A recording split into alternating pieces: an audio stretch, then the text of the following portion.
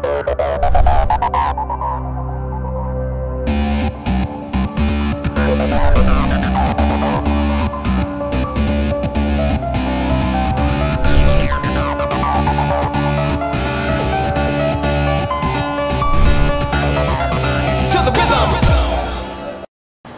up, YouTube? I thought I would kind of show you guys where we at here. So currently I'm starting a new build, and well, I know I was. So it's gonna be a pistol. It's gonna be this. That's it.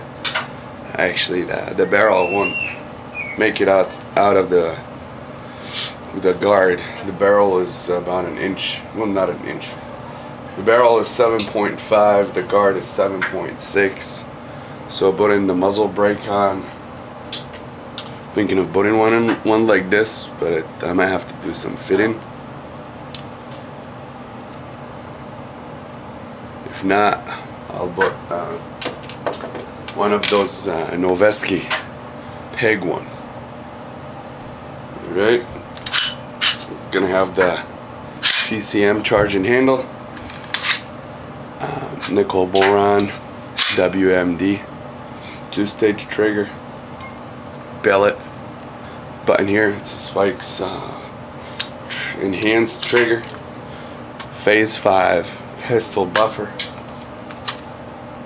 pistol tube and buffer, and a spring, enhanced spring. So the whole kit.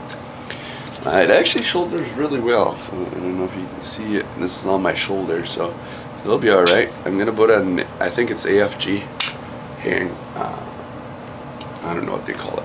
I'm a little sick, so this is not the pistol grip that it's gonna be on. I had to do some changes for the lower. I had to swap lowers because I ended up getting a different upper that it's gonna go on the rifle. So handguard, the trigger guard, and this is going to be flat dark earth, of course. So those coming in the mail. Probably be a couple days, I don't know, maybe probably a week until I get these things. Now the other rifle that I'm building is going to be on this lower Seekins Precision. Colored here. So did the color filling. What do you think? Gonna have this barrel on it, fluted, match grade barrel. We're gonna might be epoxying this to the lower for accuracy, or to the upper for accuracy, or we're gonna put just Loctite. It has a Wilson Combat adjustable gas block, stainless tube. It's Wilson Combat as well. PRS. So we're putting this back on tube and whatever the case might be. So this is for now. The upper is gonna be a surprise, so you guys are gonna have to see that what actual upper is going on this lower to complete the rifle.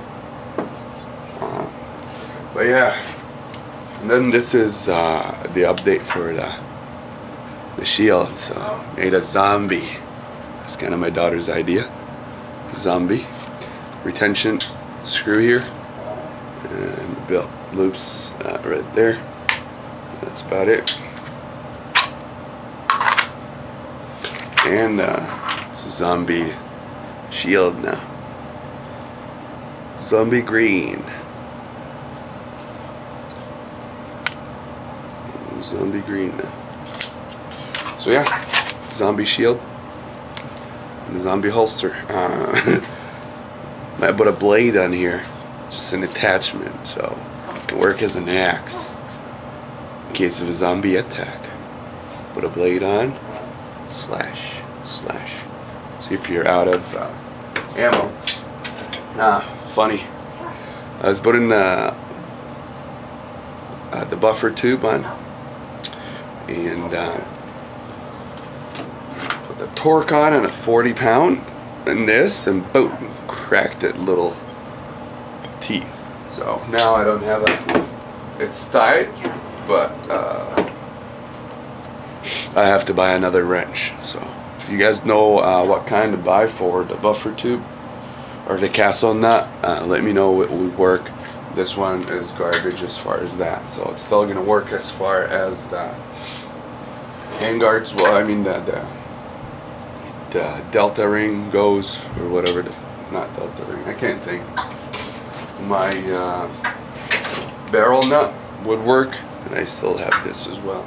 But as far as for a castle nut, it's not working. So, all right, guys. Thanks for watching. Thanks for subscribing. To all the new subscribers, appreciate it. Thank you. Good luck in the winning, and I appreciate it. Thank you.